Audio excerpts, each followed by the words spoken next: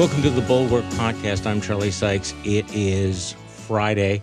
And as I sat down to write my newsletter this morning, I was thinking, what am I going to say about the awfulness of what happened yesterday? I mean, yesterday, it did feel like peeling back this onion of awfulness. The more you thought about it, the worse the situation became. And so I started my newsletter by saying, this is a hard newsletter to write because there's no sugarcoating it. Yesterday was the worst day of the Biden presidency, but that really shouldn't be the point. I mean, the bombing in Kabul was this national tragedy, this human tragedy that's going to have long-term ramifications. And some of us are actually old enough to remember when the shock of losing the lives of 13 American servicemen would have brought us together, if only briefly as a nation, but that's certainly not the case right now. And as I wrote it in the newsletter, I said, as far as I can remember, Democrats didn't demand George W. Bush's resignation on the morning of 9/11. We had 241 Marines killed in Lebanon, but I don't think there was a lot of criticism, but nobody said that Ronald Reagan should be impeached. They didn't discuss the 25th Amendment. I mean, the Bay of Pigs was this massive disaster, but I don't remember that Republicans immediately called for JFK's resignation, but here we are. And here's Tim Miller with us to help me peel back this onion of awfulness. Hey, how you doing, Tim? Woof, Charlie. I'm not really thrilled that I got called out of the bullpen for this one.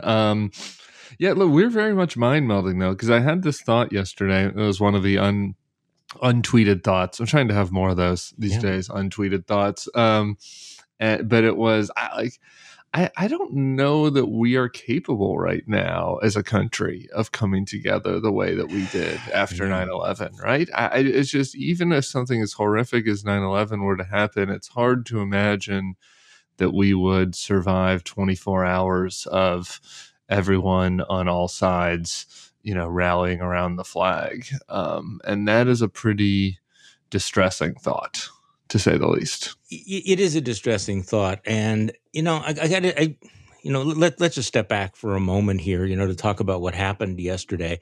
And again, I wrote this in Morning Shots, which you can subscribe to. But, I don't know. Maybe it is because I'm getting older that these things do hit me harder every single year. Maybe it's kind of knowing, having seen the pain caused by families, knowing what a hole there is, how long it lasts. And I think Joe Biden actually gets that. He says, there's a hole that you never really fill in. And so these, in movies, people move on from the tragedies, right? And they have a happy ending. In real life, it's not like that. But also, look, we're going to continue debating this 20-year war and its futility. And we're certainly going to be debating, how the Biden administration screwed up this withdrawal. And I think that they did. And people are going to say, was it worth it? These are all legitimate questions, but can we just take a moment to just note that nobody should doubt the courage of those guys who were in Kabul yesterday? I mean, they knew what the mission was. They understood the risks. We had these warnings out there. And they gave their lives to save who knows how many people, how many generations of people. I mean, since last month, we've had more than 110,000 people evacuated. A lot of those people were saved from almost certain death. So this mission yesterday was not futile, and their deaths were not meaningless. They did not die in vain. And I think that we have to remember that whole worlds have been rescued because of their courage. So whatever, all this other stuff, just put it aside.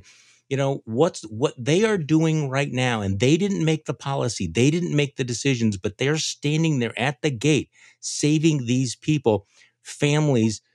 Generations from now will exist because they are making these sacrifices. I know that may sound corny, but if we could just take a moment to acknowledge these guys before we go back to the partisan bullshit finger pointing. You know what I'm saying? I don't think it sounds corny at all. Okay. I mean, look, I said this yesterday. I just I'm blown away by the military response to this, and I don't come from a military family, and I didn't serve in the military, so I don't have this kind of deep well of relationships, but over the years, you make friends, college buddies, people that I'd worked with that served, big supporters of the Bulwark who have served, who have been talking to us, obviously.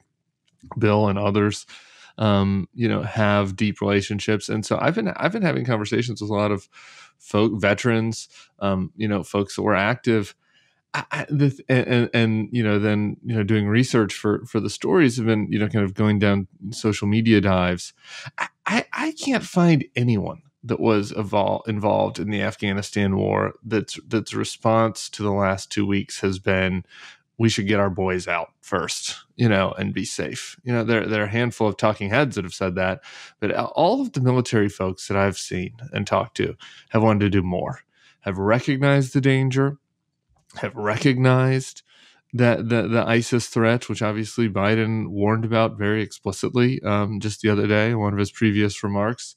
They all knew, and if anything, their complaints have been, let us go in. Yeah. Let us go get more people out. Let us put ourselves at greater risk. Like we want to do everything we can to get everyone out. And that's how we're wired. And that is just at the core of our service. And for all of the terribleness and all of the bullshit, like that has just been unbelievably inspiring. And I don't, obviously we don't know the 13 or whatever the number is going to be and end up being that died yesterday. But the vast preponderance of their colleagues all feel the way that you said, that not only did they not die in vain, but on a very important mission that they want to be put in to help with. And so I do think that in that sense, this has been a really inspiring period, despite also the deep depressing elements of it as well about our political culture. Well, and there are deep, depressing revelations about the political culture. But you and I, before we started, we sort of mind melded as well on the one story that kind of, if we're looking for some glimmer of hope here, on this theme of courage, because you brought it up before I did, which is this ABC story about the Pineapple Express. If people have not heard about the Pineapple Express, this is an amazing story. This is U.S. Special Operations vets carrying out daring mission to save the Afghan allies. I mean, this is really something. I mean, this group, this Pineapple Express, shepherding hundreds, like 500 of at-risk Afghan elite forces and their families to safety. And these are all volunteers. I mean, this is really quite a story about these guys. Yeah, and it seems like that they are, working a little bit in tandem, again, to this point about how the military guys want to do more with the folks that are stationed in Kabul, right? Because there are limits that have been set. I'm not going to certainly, armchair quarterback exactly, where the military thinks our men and women should be going, especially given the threats and what we saw yesterday. But for whatever reason, the military has decided that they do not want to send people outside of the protective zone, outside the airport. And so they're working with these volunteers who are flying into Kabul and doing exfils in the dead of night, targeting people that were at the highest level helping us fight this war over the last 20 years. They're friends, people that they'd worked with closely, that they know that are maybe well known to the community as having worked with Americans and would be, certainly at great risk of persecution or death, once we pull out. Widows, orphans, kids, and wives of interpreters and people that have worked with us who have died. And go, and so flying in, finding them, and then playing this Taliban Frogger game that I talked about in the refugee not my party episode to get around, to kind of duck the Taliban guys, because some of these folks don't have the visas and the paperwork that are necessary to get through the checkpoints right now. get them through, communicate with our men and women that are at the airport, and get them onto the airplanes. It's amazing. And they were doing it up through. It seems like they weren't exactly specific about this in the story, but it seems like possibly one of them got injured in the blast. And Yes, right. doing this all up until the moment of the terror attack outside the airport. So, I mean, just absolutely amazing. I tweeted if everyone should read the story, and then I went down a rabbit hole and found the guy that is organizing this and tweeted his GoFundMe. If people want to support it, it's a Saving Heroes. I just did it right before I got on. It's just an absolutely unbelievable story, and again, it just speaks to this. Like there is to whatever people think about the merits of the war, there is, I think, this really deep goodness in the American spirit of, we were here for this mission. These folks helped us. They're our responsibility. We owe this to them, and we're going to do what it takes to sacrifice ourselves and to put ourselves at risk to get as many of these people out. That is a really wonderful mindset. I wish was shared more widespread among our politicians at the moment, but it is a really American thing, right? It is. It's obviously there are good people everywhere, but like this notion that if you helped us, you are one of us, basically, and you can be part of our country, and we need to get you here. Like that is really the most heartwarming thing of that, amidst all this. Well, that's what makes days like this so complicated, because at the same time that we're, seeing this terrible tragedy and this policy foobar, we're also seeing really the best of us. That in many ways, yes, it is a catastrophe, as we've said many, many times, but it's also, at the same time, one of our finest hours, and we ought to be able to say that.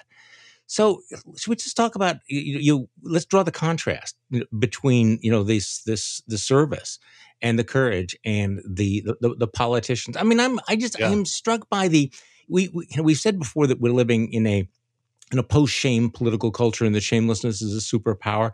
It is still breathtaking. I mean, number one, how so many Republicans and Trumpists are completely memory holing Trump's surrender to the Taliban.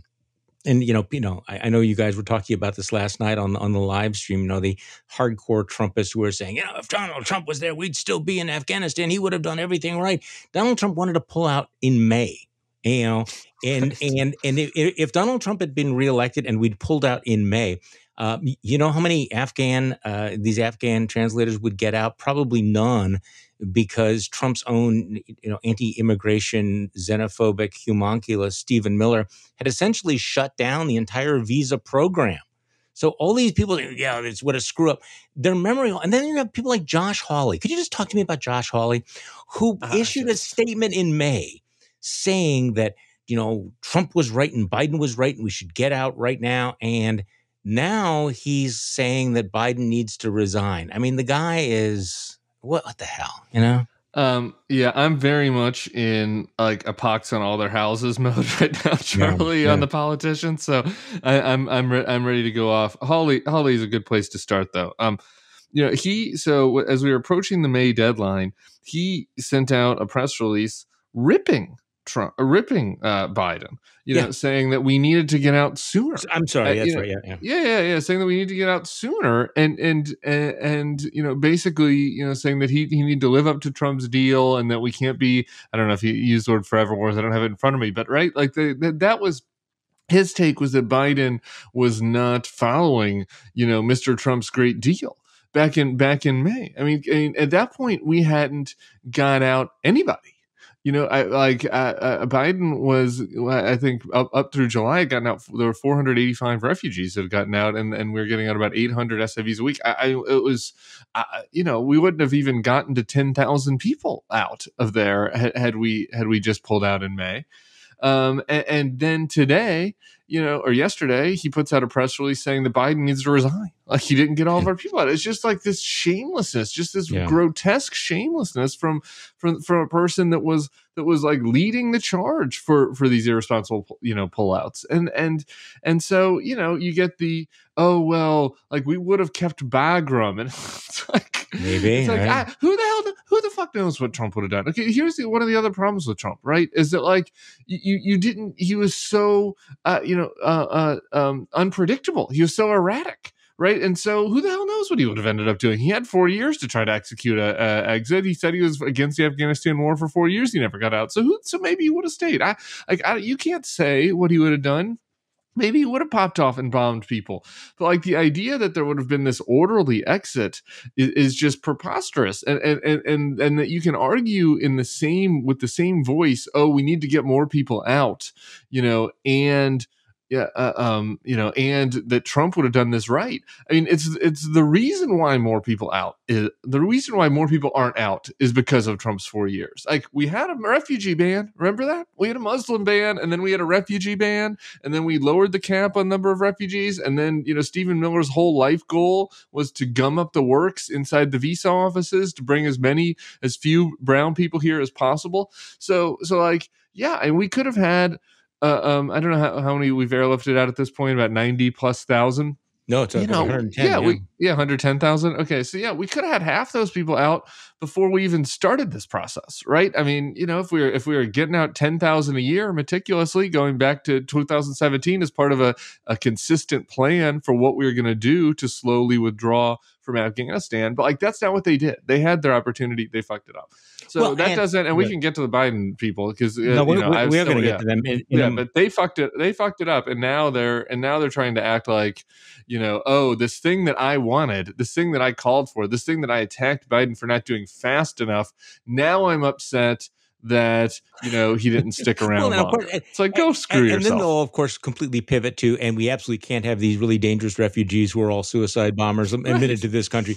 They will do this without blinking. Okay, so speaking of Donald Trump is you can tell he's very, very excited about all of this because he's on just about everybody's show, including Hugh Hewitt, who.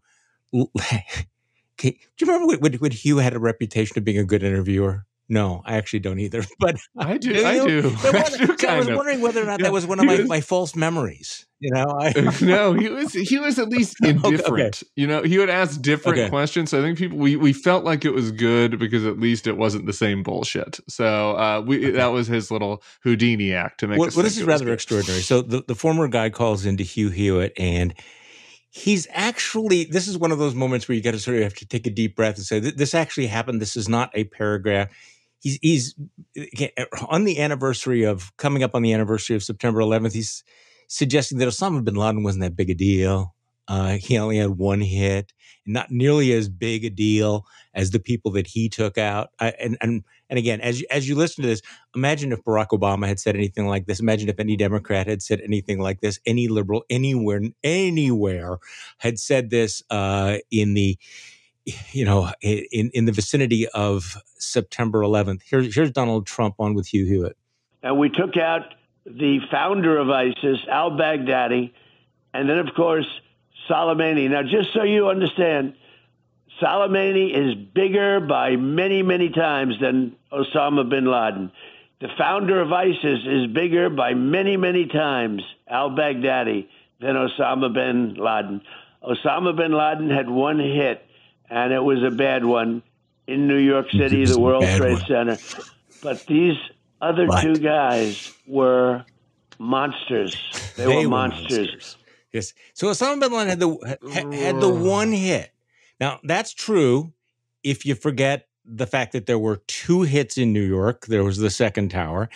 And if you forget the Pentagon, and if you forget Flight 93, it goes on and on and on. And yet Hugh Hewitt. Yeah, also didn't start there. No. There were some terrorist attacks in the 90s. And we knew about that. So, and then Hugh Hewitt just goes on and whatever. It's just like, wait, Hugh, do you realize what he just said? It's just like, okay, we know that you're this ridiculous hack, but, have a little bit of pride. You have to push back on this, though. Osama bin Laden, the one-hit wonder. I mean, really? The former president of the United States just said this, and you're not going to go, Mr. Ex-President, could we talk about this? No. So here we are. So Yeah, I just can't with I all know, this trouble. I I know, just I really, know. I I'm mean, sorry. I the apologize. fact that it's just like he was such a disaster. He's such a nightmare, and like he gets talked out of some things. You hear it on these interviews. It's just like it is true that the one thing that the bad faith MAGA Trumpists have right about this criticism of Biden is that Biden said what he was going to do, and he did it. Don't like the execution. Not probably what I would have hoped, but they say, well, Trump said he was going to do it, but that doesn't mean he would have done it. That's right. It's like true, and that's true. He could have talked to Hugh Hewitt the day before he was planning to pull out and decided, I'm going to bomb Kandahar instead, right? Like that was the whole thing of the last 4 years. Like he was a completely erratic mess surrounded by idiots and mooks, and occasionally, a person, would be able to talk sense into him, and he would talk himself down. So you don't know exactly what he would have done. All you can know is that he supposedly put a plan in place. He released 5,000 Taliban prisoners, and he said he was going to hand things over to the Taliban, hand the keys over to him in May. Like that's what he said. What would he have done? Who the hell knows? But we certainly know it would not have been a well planned, well executed effort. No. Okay. So let's shift to Biden and Biden's defenders. First of all, your take on the Biden presser yesterday. Difficult moment. I mean, his comments. Yeah, it's a technical criticism. His comments were fine. His comments were good. Like his scripted remarks were good.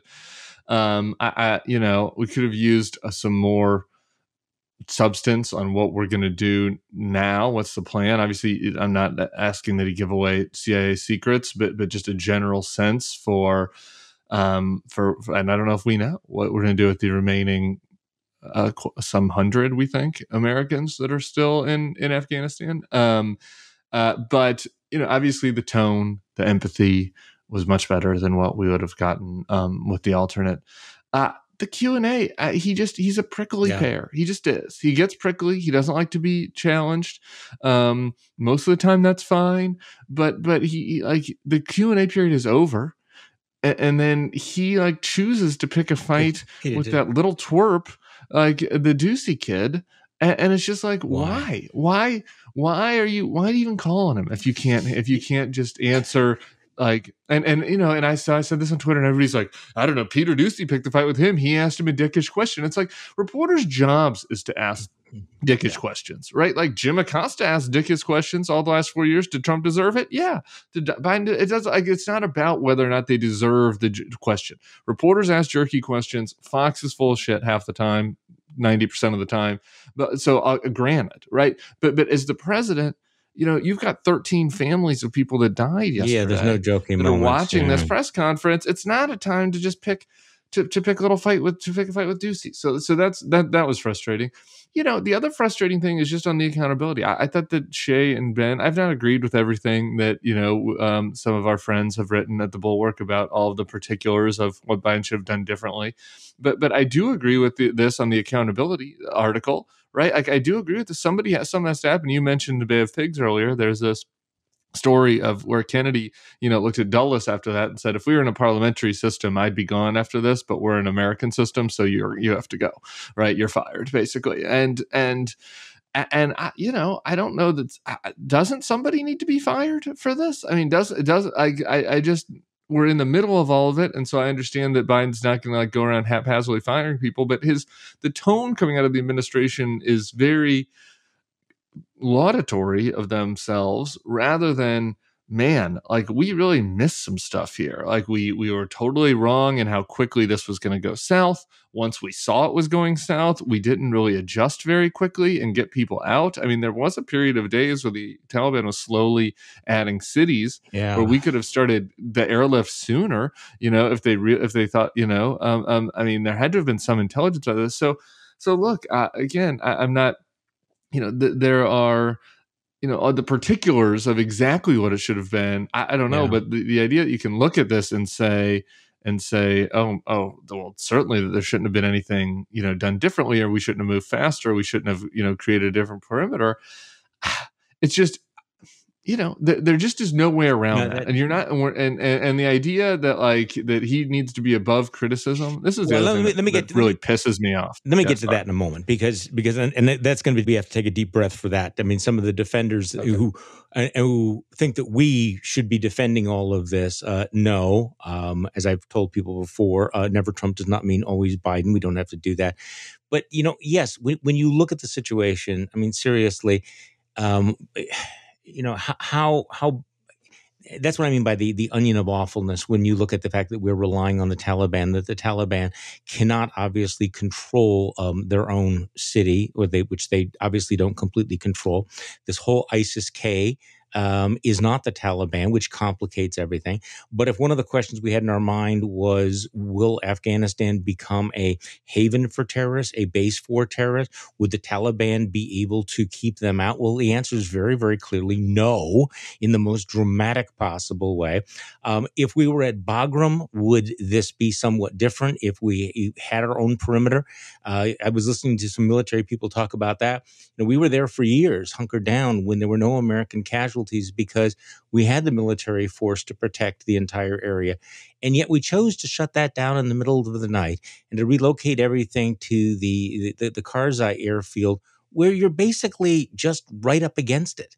And it's so mind-boggling. And again, this doesn't take anything away from the courage of the servicemen, but it certainly calls into question all of the planning. So I wonder whether or not what happened yesterday shook the White House. There's this David Ignatius piece that would suggest that this was a significant blow to some of the happy talk in the White House. So we'll see whether they change gears. But I want to get to your point. There's a whole group of people out there who are deeply invested in saying everything is fine. It's going great. He's doing a good job. And some of these are people that we've been aligned with before. Matthew Dowd, Jennifer Rubin. This is wonderful. This is great. He's doing everything he should be doing. And then you have people on the left, Ezra Klein, Matt Iglesias, who are totally all in that we shouldn't be criticizing Joe Biden because X, Y, or Z. Talk to me about that. Yeah, I just... it's extremely frustrating. In a democratic system, people have to be criticized. People have to be made better. Presidents respond to criticism. People look and consider their priors. Frankly, I think that the Biden administration probably would have done well to listen to the criticism that was going on since April. I mean, it's not as if I know that there's this kind of trope out there that this was that nobody knew that the Taliban was going to take everything over so quickly, but that's not really true, right? There were warnings. There were letters from the Hill as early as I think June. There were intelligence warnings as early as April. So what does that mean? Does that mean that there could have been a perfectly smooth thing where everybody's going to the airport and it's just like, me going down to Oakland airport to go through my clear line and get on the airplane? No, obviously it was going to be messy regardless, but it didn't have to be this kind of messy. And there could have been an urgency, once the writing was on the wall, and it didn't feel like the urgency happened until after the Taliban had already taken over, right? And so that's my main criticism, right? I'm not a military strategist. I don't know whether they should have been a Bagram or Karzai. I've heard people make both arguments. I think both arguments have very compelling points. My criticism is, where was the urgency for this mission back in April, when you knew the deadline was coming, you knew Biden wasn't wavering, and you knew you had to get people out? And as far as the people that don't like that criticism and that say, oh, you guys, you're just a neocon, or you're going back to your Republican ways, that's all such bullshit. And let me just, I know I don't really want to talk about the politics today, but let me just give you a 1 minute assessment of the politics. Donald Trump is not certain to run in 2024. And if you're Donald Trump and you want to get inside that warped lizard brain of his, and you look at what's happening out there, what is the most likely thing to happen in the news that would make you want to run again? It's Biden fucking up. like the worse Biden looks, the more likely it is that Trump's like, I can beat this guy. I can get back in there, right? I mean, Trump, as irrational as he is, as insane as he is, he understands the media. He has this lizard brain for kind of, the narrative, if you will, and He does. the narrative is bad for Biden. He's much more likely to run. I don't want Donald Trump to be the president again. I don't know if people have noticed that. That's been a pretty important thing about my political activism over the last 5 years. I want Joe Biden to succeed. And so like the idea that the way to do that is to just alibi everything that Joe Biden ever does, no matter how bad it gets, is wrong. If things are starting to go wrong, Biden needs to make changes to get things back on track, in order to hopefully prevent Trump from running, or God willing, hopefully he has a heart attack, or the courts take care of this. But I'm not wishing for that. Or B, if he does run, be in a strong enough political position to beat his ass again. Right, like that's what I care about. In addition to the people that we need that worked with us in Afghanistan that we need to get out. In addition to our military, but from a political standpoint, that's what I care about. And it's really frustrating to see this kind of cult-like atmosphere around Biden. It's like the way to help him is to just own the cons. I've lived through an own the libs mindset. I've seen the result of that. I don't think that means the Democrats are going to spur their own Trump, but there are a lot of other problems short of that come from that. That the only thing that matters is winning the Twitter battle of the day against the right. That's bullshit. Yeah, and again, it doesn't do any favors not to encourage the Biden administration to get it wrong. But of course, we live in this world where if you criticize A, that must mean that you are helping B, and I think it's exactly the opposite of all of that. I would urge our listeners strongly to go and watch your video on the refugees. This is going to be the next big fight, and I hope that people don't take their eye off of all of this. And I don't know. The Republicans are absolutely convinced that this is going to work for them, and this will be the caravans, this will be the Mexican rapists, this will be the immigrants who are spreading the pandemic, the Syrian refugees, whatever. I don't know that that's the way Americans are looking at this. I'm looking at some of these poll numbers, and you look at more than I do. It seems that there's this vast bipartisan consensus about at least the Afghan translators.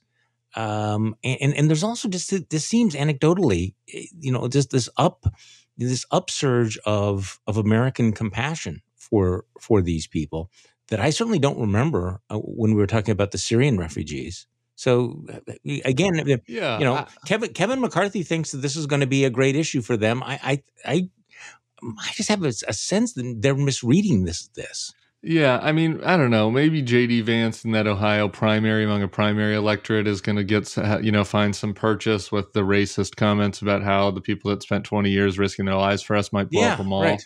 I don't know, like that BS. Maybe there's some purchase for that in a primary setting, but across the broad electorate, I don't see it. And I think that Biden is actually a little cautious on this too. And he's been cautious on immigration. I think he learned lessons from Trump's rise.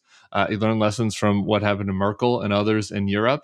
But this just isn't that, right? Like the Syrian refugee crisis was also like a mass asylum crisis, right? And there was like the people in Syria and in the diaspora there were able to get to Germany and Greece, right? Like they were able to travel. It was a dangerous travel, but many tens of thousands did travel to Europe. Like that's not going to happen here, right? There's not like a land bridge between Afghanistan and Alaska that people are going to be streaming across, right? And so, it's a contained number. It's a lot of people. There's no doubt about that. It's a lot of people, but it's not kind of this overwhelming number where like, I think Germans were seeing Syrian refugees in the train stations and everywhere, right? Like it was very much front of mind. And so I think that there is a lot of things at play. There's just a natural American sense that we need to do right by these people, that they did right by us, that we need to bring them to America. I think that the Democrats have have become more pro-refugee during the Trump era, as a little bit of natural support for refugee plus a little bit of negative partisanship. I think negative partisanship is working in our favor right now with some Republican voters who want to own Biden by supporting refugees, and any Republican that wants to own Biden by supporting refugees, great. That's a good use of owning the libs as far as I'm concerned, because we need to get these people through. And so, yeah, I just think that politically speaking, it's a manageable issue, and even a good issue for Biden, and that the more of these folks that we can get out and get here, the better. Obviously, to your really poignant point at the beginning, it was the purpose of this mission, by the way. This is is the Americans who are there, obviously, but also getting these folks who helped us and giving them a new life, and the generational change that'll bring, and they'll be great Americans. And so hopefully that will be another positive that comes out. We have an opportunity to show whether we are worthy of their sacrifice. They gave their lives in order to get these people to safety. So what do we do about all of this? Okay, so let's talk about let's put this in some context here, and I want to sort of pivot to what's going on with the pandemic. Somebody tweeted out the other day, just to put it in some context, that this week, in just a 2-day period, more Americans died of COVID-19 than were killed in the entire 20-year war in Afghanistan. Now, I'm not minimizing anyone's sacrifices, and I don't want to trigger anyone there, but it is interesting how we continue to. We continue to downplay, or some politicians continue to downplay what is objectively just a massive threat to American health and human life. I mean, it used to be that people understood that, yes, we had freedom, we had personal choice, but we did not want to encourage people to behave in a reckless way that would cost human life. And that's just not the case. Now, last night, for people who are members of Bulwark Plus, and I would strongly urge you to consider joining, you have access to our Thursday night live stream. And you were on, Tim, with a coronavirus expert talking about where we are at. So give me your sense of what was his message, and where, we're on a pivot point now, aren't we? Yeah, and we could have did the whole hour on this if it wasn't for what's happening in Afghanistan. I have so many thoughts and outrage at our friends down south, but we can get to that in a second. Dr. Jha was great last night. I would just recommend Bulwark Plus members listen to that, or if you're not, this is a great moment. He is, I think, the dean of Brown University Medical Health. I don't want to get that wrong. At Public Health, and he has been. There are a lot of public health experts that have, transitioned into the punditry space that are competing with you and me right now, Charlie, and that's fine. And there's some better ones and some not as good ones. I just think he's been the best. Every time I've seen him on TV, every time I've listened to him give a talk, he's very clear-eyed, no BS. Not getting into the tribalist stuff. He's happy to call out kind of silly overreactions. And I thought it was, his Sturgis point last night was so right on. He was like, he's like, we can't be against Lollapalooza or for Lollapalooza and against Sturgis. He's like, that's not the thing. Lollapalooza worked because people were vaccinated. There's a vaccine passport and they're outside. He's like, if Sturgis was just a motorcycle rally, I'd be fine with that. The problem was that then there are inside parties that happen afterwards, no vaccine passports, no masks, people that are largely unvaccinated. And that's why you're seeing a surge in South Dakota. I just think that is, he's very on point on that. His general sense is that this is way worse than people would have expected. He never would have expected a third of the country would refuse to get vaccinated. Delta has been more contagious than people expected it was going to be. He does think that we've got booster shots coming. He rejects the misinformation out there on booster shots. And without putting words in his mouth, I think, folks, you should just listen to that. They're very supportive of the boosters. He pointed to Israel as, I think, an example of why boosters are going to be needed. Essentially, it's this is a contagious but manageable virus, were it not for the fact that there are just mass swaths of the country that have just completely descended into idiocracy and decided that they are going to eat horse dewormer because a D-list television host tells them to, rather than So take a vaccine that has clear so efficacy. when I first heard this story, I'll be honest with you, okay? Because I can't keep up with everything. I try, but I can't. Yeah. So I heard somebody mentioned the horse dewormer, and the FDA put something out saying, "Hey, people, do not take horse dewormers. It's not a good idea." And of course, they got lectured for not being respectful enough of the people who are taking the horse dewormer. But I thought it was kind of a joke, and then realized no, this is a real thing, and it is being pushed by one Fox News host after another. I saw a tweet from a guy that I used to think was a reasonable human being who used to be a talk show host in Iowa, and it's like, what is wrong with you people? Senator Ron Johnson, who buys into every crackpot idea, but I mean, this is where we're at here, where it's not just the recklessness and the stupidity. It's what is the next step beyond that? I mean, the idiocracy. I feel that we need to come up with some new phraseology to describe what happens when you have people who say, I don't trust the scientific consensus about vaccines, but I'm going to trust this guy I heard on talk radio about horse dewormers. What do you do with a brain that broken? Derpitude. Yes, well, I don't know. I'll keep working on new words. Herp, derp, idiot, like morons. This is also, by the way, here's the other thing that's just alarming about all of this, and it's connected to the election trutherism.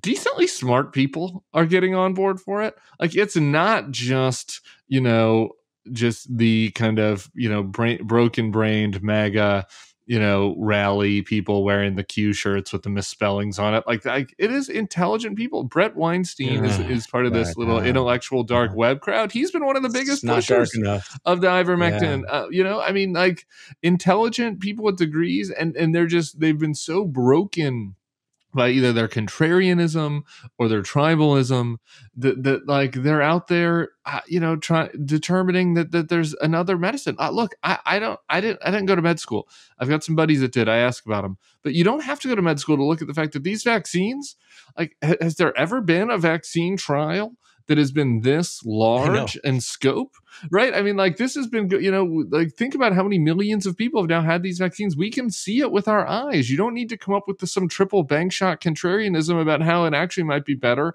to take a horse pill.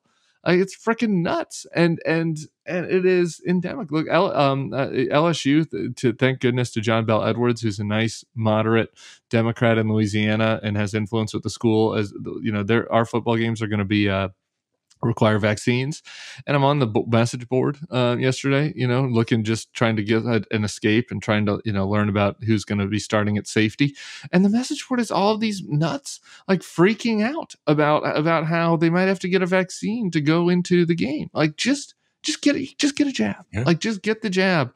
It is. Can you just?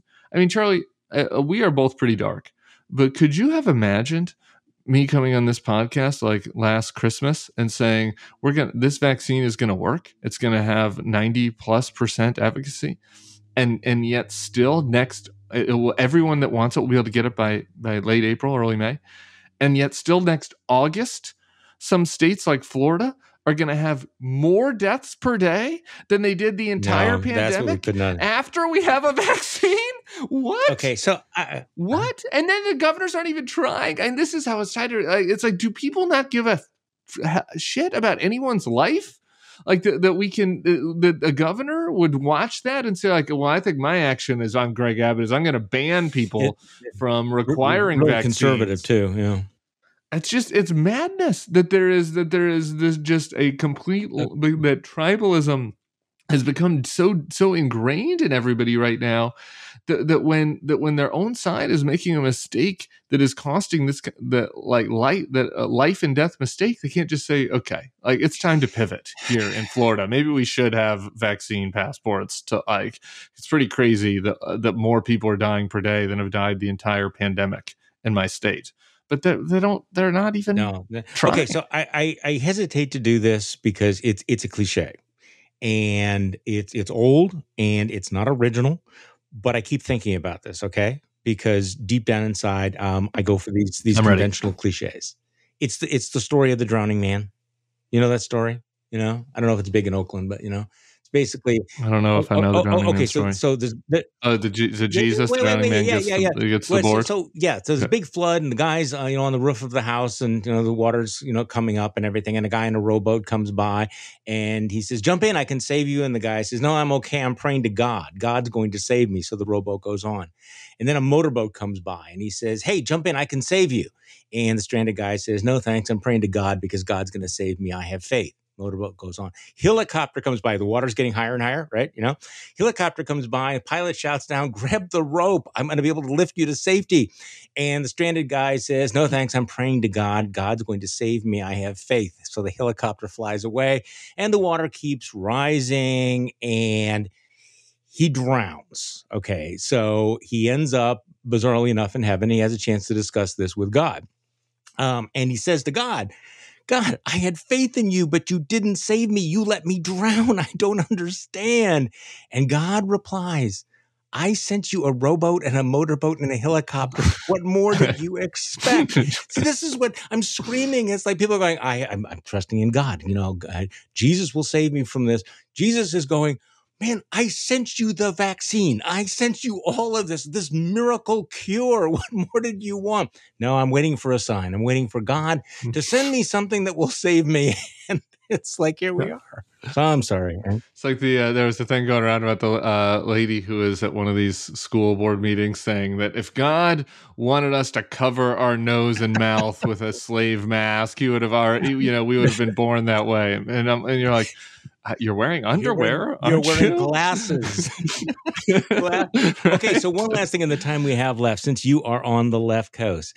What's going to happen next week in California with this recall? I don't understand California politics these days. So Yeah. Gavin Newsom apparently is disliked by almost everybody. But could you just explain how it works? So there's all of these candidates on the ballot. And there's two questions, right? So Gavin Newsom has to get 50% not to be recalled, right? Okay. Yep. So if he gets 50%, he's not recalled. Nothing happens. But he stays. What happens if he doesn't get 50%? So let's say he gets 49%. Who becomes governor of your state? The winner of the second question, which is who do you think should be the governor if the recall happens? And literally it could be someone that gets like 18% of the vote. So Gavin could get 49% on the question of the recall. And then he gets recalled, and then it drops to question 2, and whoever wins a plurality becomes the governor. And the Democrats, in their great wisdom, didn't want to offend Gavin or didn't want to have confusing messaging, and so there really are no Democrats on the next ballot. It's like it's like 20 Republicans and a bunch of weirdos. There's this one guy who's a YouTuber who said that he wants to build a pipe from the Mississippi River to California to get us more water. I don't think he's learned about the Continental Divide yet, but he's the Democrats' great hope. If Gavin doesn't get it, it seems like the conservative talk show host Larry Elder, who is an insane man, is the favorite right now. There is in normal times, there's like a normal Republican mayor of San Diego who played a little too much footsie with Trump for my taste because he had broader ambitions, but like not overtly insane. Yeah, not overtly insane. All things considered, with the Democratic legislature, he'd be a fine steward of the state for a year or two until he, gets beaten again. The problem is there's no constituency for him, right? Like all of the, the California Republicans are completely radicalized by having no power, and everyone who's like who's basically, sane has just become a red dog Democrat here, and so there's no constituency for this mayor of San Diego, and so it's likely to be the talk show host. Here's the thing. I don't think it's likely to be the talk show host, though, and you get in trouble with predictions. And I just want to say this: like, Gavin won by 23 points and 2.5 million votes. I'm going from memory, but 2-point-something million votes last time. This is very, very different than the Schwarzenegger recall. When Gray Davis only won by a couple 100,000 votes. Another thing that's different. Everyone gets a ballot mailed to them here in California. So, it doesn't it doesn't take the kind of enthusiasm to vote that it might if you had to, show up on a Tuesday to the firehouse. All you have to do is sit at your kitchen table and put it in the mailbox. So I just don't think that. I think the math works in Gavin's favor here, even the fact that he has a lot of problems. It's just hard for me to imagine, that a quarter, that there's, that big of a crossover, and the number of, votes. We already have had 2.7 million ballots mailed in. Anyway, I've got some smart friends here who think that I'm being too sanguine about this, but I think that there's a little bit of bedwetting, and I think that the political media likes the story. And I do think that Gavin has some issues. I don't think it's going to be a 20-point victory, but the idea that you'd go from a 22, 23, whatever it was, point victory down to being recalled, I find that hard to believe that that's going to happen. I find a couple of things hard to believe. First of all, was the system different when Arnold Schwarzenegger was elected after the? Okay, No. The system has been changed. No, that was the same. It was the same system. See, because it seems to me absolutely crazy that you would have a situation where, as you point out, the next governor of California could get 18%, could have gotten 18% of the vote. I mean, we have a lot of. And defeat a guy that got 49%. Right. We have a lot of hyperbole about minority rule and anti-democratic, but that's kind of breathtaking. When I first read about that, after I got done reading about people taking horse-worming medicine, that I thought, no, this is wrong. This person is incorrect. There's no way that could actually happen. No sane person would create a system in which somebody, a nut job like Larry Elder, could become governor of the largest state in the country with less than 1 out of 5 votes. Really? And it's true. It's just like, I don't know how people come up with, Here's the other. Can I add another insane part to that, and a nice life lesson learned for Democrats in Congress right now? The Democrats control everything here. They have a supermajority. They could have just changed the recall rules anytime between when they beat Arnold in 2006 or whatever he finally lost, and 2019. Right, they could have just passed a bill with their supermajority in the state legislature that said either. That changed the rules around the recall, but there was talk of doing that, but they had to do other things like make it harder to build houses and appeal to every random constituency group in the progressive orbit, and forgot to do some of the basics. So here's your really terrible timeline, Tim. Since I know you like to indulge in bad timelines, I think we're in the worst one, but it could get even worse. Let's imagine that Gavin Newsom gets 49.9% of the vote is recalled, and that Larry Elder becomes the governor with 18% of the vote. That would be great. He becomes the governor, and Dianne Feinstein has to leave the United States Senate, and he appoints one of your Claremont Institute flaming nut jobs to the Senate. Suddenly, not only is the California governorship flipped, which is California's problem, but then it could also flip control of the United States Senate. I mean, a lot of things could happen here, which is why it's relevant. It would be the Democrats' fault. That's another thing you could change, right? There's no rule laid down by James Madison that says that a governor should automatically get to appoint to a full term or even a partial term. A senator if there's a vacancy, right? I mean, they could change the rules in the state that says something like, if a senator from X party, has to vacate the seat, then the governor can choose from a group of 3 that are nominated by the state party. There are a bunch of different ways that they could do it, but the Democrats didn't do that either. So they've had complete stranglehold. And have been more worried about doling out favors to the unions and people that endorse them than actually making sure the system works. Okay, so we spent most of the morning here agreeing with one another. I just have to mention that. Okay, great. Let's disagree. It does seem like you have a really, really bad take on the Nirvana baby lawsuit. For people who are not familiar, can we give a little bit of background? This is how old is he now? Is in his 20-something? I think 31. 31. Guy, 31 years old. He's now suing the band because many, many years ago they had an album cover. Nirvana had an album cover with an infant who's swimming in the water, and the infant is naked. And now, after 31 years, this guy has decided that he's going to sue because he feels violated. And did I hear correctly on the live stream last night that you thought he might actually win this absolutely ridiculous, absurd, self-indulgent, laugh out loud lawsuit, that you actually thought he had a case? Really? I mean, his penis is on the cover. I don't think that he got, he consented to that. And I hadn't really focused on the fact that the baby penis was on the cover. I think that this person obviously needs some therapy, and he seems to have ridden about this whole little minor fame as far as it could go. But why not? You get in front of the right judge. It is child pornography, technically, I guess. I don't know. Did his parents at the time? Was it ever an issue? Did anybody ever say, "Hey, you can see that baby"? No, penis?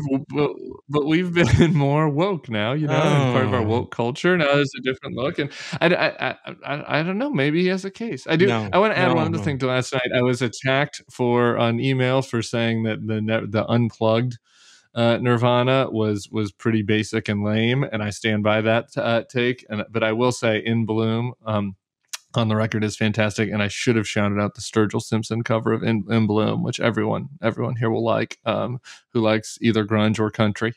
So that's my assortment of takes. He could win. It seems like he was violated. His penis was out on the album. And the Unplugged is lame, and Sturgill's cover of In Bloom is good. That's my assortment of takes on Nirvana. Nevermind. So the Nirvana baby, is named Spencer Eldon. He's now 30 years old, and he's waited 30 years now to complain that that Nirvana knowingly produced, possessed, and advertised commercial child pornography, failed to take reasonable steps. The part that I liked the best was that all of the embarrassment that he suffered, that he can't get dates. Nobody will date him because as soon as they find out that he's the Nirvana baby, they don't want to have anything to do with him. I mean, can you believe that? Really?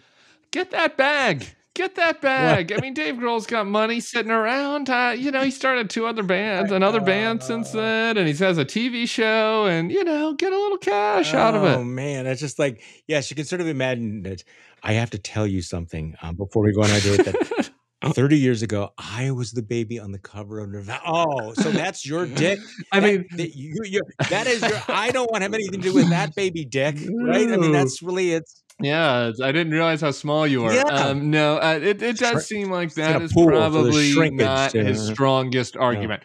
Not his strongest argument. If he can't get a date, it seems like he probably has other problems besides the baby penis. But okay. Get the bag. Get that you bag. And we have talked about heroism, courage, the war. We've talked about refugees. We've talked about the coronavirus. Horse dewormer. 90% of my mail is going to be, Charlie, I cannot believe that you're defending child pornography. let me send you these monographs that I found on the internet about the dangers of and the trauma of child pornography, et cetera, et cetera. So. Well, send me the worst email that you get that's supporting my position, and that might get me to flip. That might get me. No, you'll get them all. I mean, trust me. Just check your inbox because you're going to get every freaking one of them. Tim Miller, thank you so much for joining me on. Well, it's a Friday. The good news is there's a weekend coming up, I guess, right? So, thanks for coming back on the podcast. Thanks, Charlie. Peace. And thank you all for listening to today's Bulwark podcast. I'm Charlie Sykes. We will be back on Monday, and we'll do this all over again. A very, very special guest, Dr. Russell Moore, will be joining us on the Bulwark podcast. Oh, yay. So good. Listen to that podcast. We got a lot of good ones coming up. Thanks.